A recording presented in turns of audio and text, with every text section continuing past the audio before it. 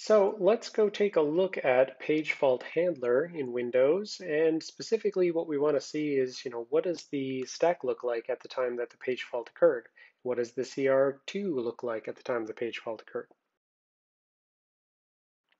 And I'm going to step back to have this here so that we can, interpret what the stack looks like. So we're going to break into the debugger. We're going to do bang IDT 14, bang IDT 0N14 for decimal 14, because we want to see what the page fault handler is. So that's the name of the page fault handler, NTKI page fault. And so we're going to set a hardware breakpoint on this in order to stop, break on access, execute, size of 1, and that particular address. So we want to basically see once someone hits the page fault handler, what does the stack look at that exact instant? So let's just go ahead and hit go. And then at some point, someone somewhere on the system is going to page fault. And so here we are now, a page fault has occurred. So let's go ahead and look at RSP. Okay, here's RSP. Gonna try to adjust this to make it show up as a single column. All right, that's RSP. Let's scroll down to CR2, CR2. All right, CR2, that is the particular linear address which was trying to be accessed at the time that this occurred. Let's go ahead and do PTE on CR2 and see what it thinks about that particular address. Okay, well, it seems to have a valid translation. So how do we interpret this particular page fault? The first entry is the error code. So we would interpret that like this. It is 3. So it is 1 for the read-write, so it was an attempt to write, and 1 for it was caused by a page level violation.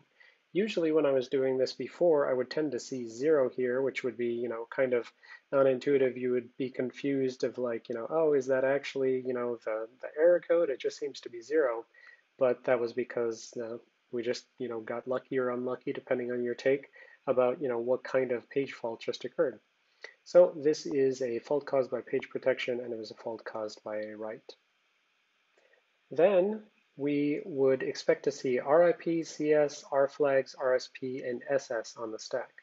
So this would be the RIP. That would be the thing that actually caused the page fault. Let's see, in which process context we are in right now. Give us a sense. So tiworker.exe. If we look at this particular thing, I don't know that I will have symbols for that, but hey, let's try it. Okay, don't know what that is, don't have the symbols for it, but that is the, this is the assembly instruction that caused the actual fault. So remember that fault, Hitler's fault, RIP points at the assembly instruction that actually caused the fault when it's a fault as opposed to a trap. So this saved RIP means that this particular address must have been the thing that actually caused the fault. So R14, we could go back and check that. We would expect that, R14 plus 8 is probably going to calculate out to this address. So let's take a look. The bottom is 8, so we would expect FE20949 blah blah blah 3C000. So let's go look at R14.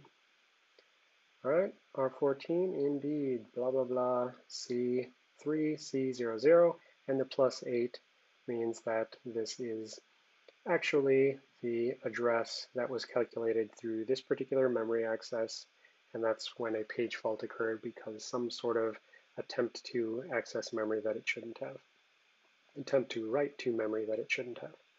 So let's go ahead and go back and look at that PTE entry again. Oops, PTE for that particular address.